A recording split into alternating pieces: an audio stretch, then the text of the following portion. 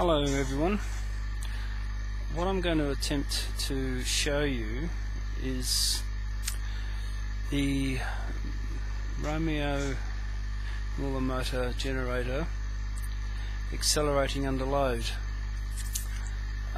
This is difficult to do on a video, but I have to point out a few things first. Okay, I'm just going to raise the camera up a bit here.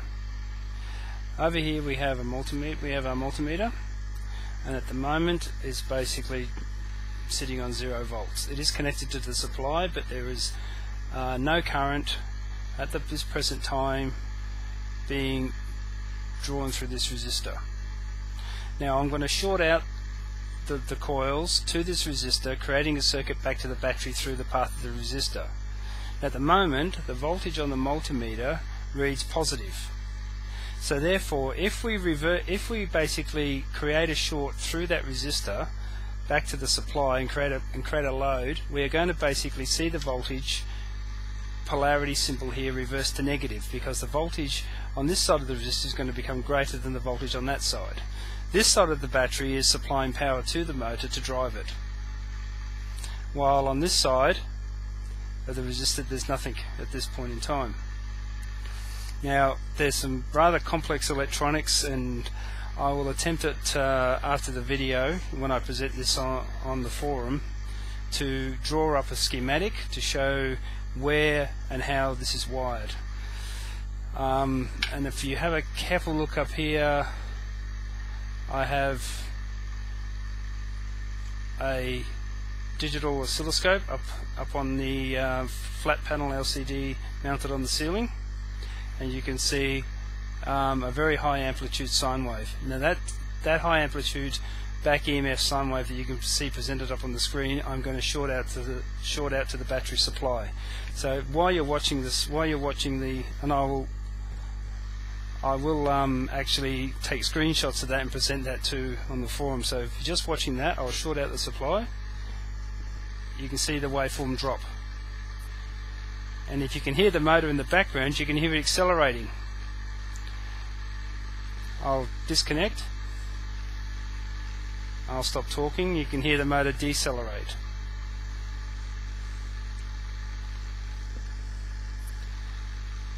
It picks up about 200 to 300 RPM when we short out the supply. Okay. Now I think the information on the multimeter is probably more relevant. So I'm just going to put the camera down.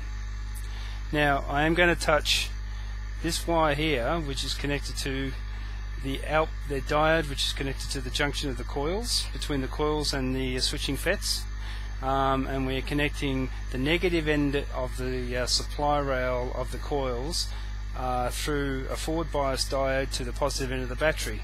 So that means that voltage will not conduct until it exceeds the supply rail of the batteries. In other words, I got 24 volt. I got two 12-volt batteries connected in series, making 24 volts. Now the key to this the key to accelerating under load is not to basically short out the generated EMF, the generated voltage generated by the coils. We must stay above the voltage of the load.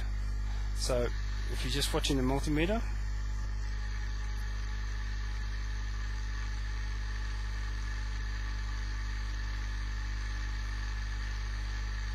now you're seeing current being drawn through the load resistor to the battery.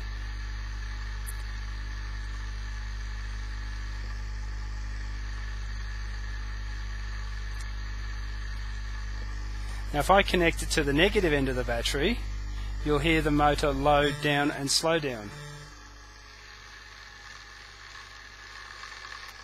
You can hear it slowing down. That's because we've gone below the potential of the supply. Now I can still go to the negative end of the battery as long as I stay above the supply rail. Now here I have a 32 volt Zener diode, so I will stay now 30 volts above the potential of the supply, and I'll short it out to negative supply. And you can also hear it increase in speed.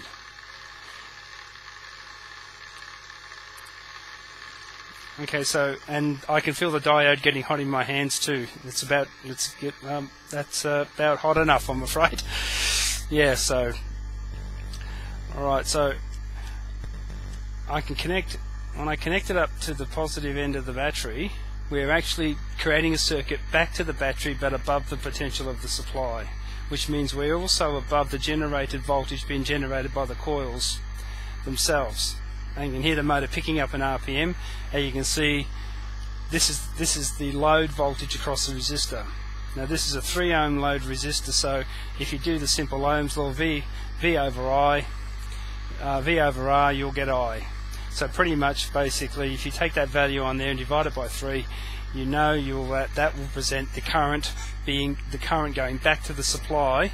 So we're actually charging the supply while increasing the speed of the motor. And funny enough, I've got 2 coils here driving this thing.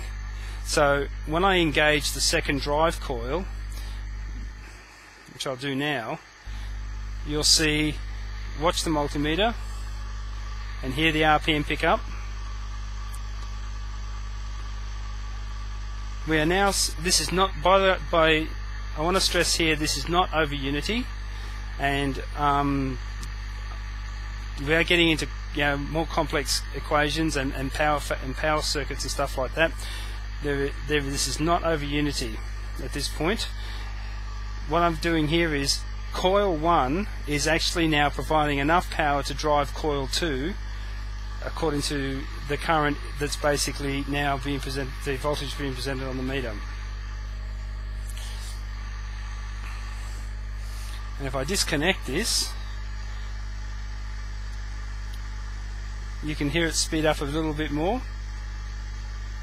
That's because the second circuit is now being driven off the battery, not off coil 2.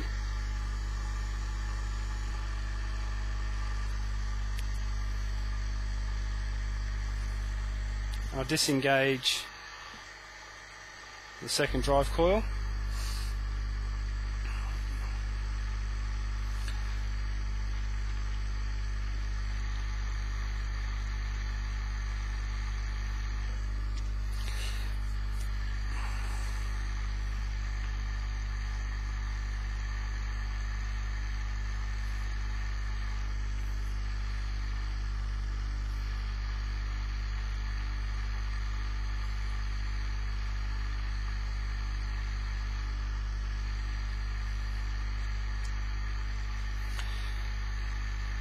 Now I think this is something.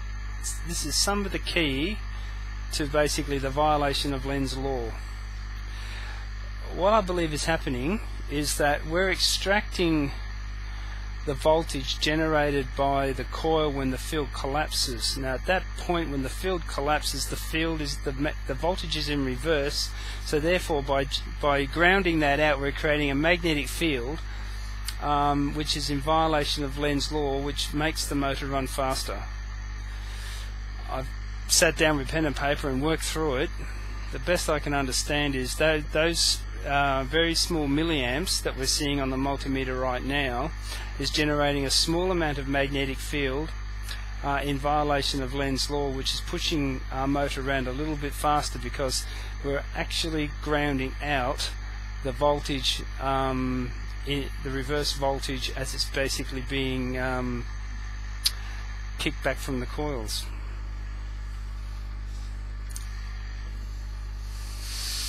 Okay, I'll leave it there for now. See how we go.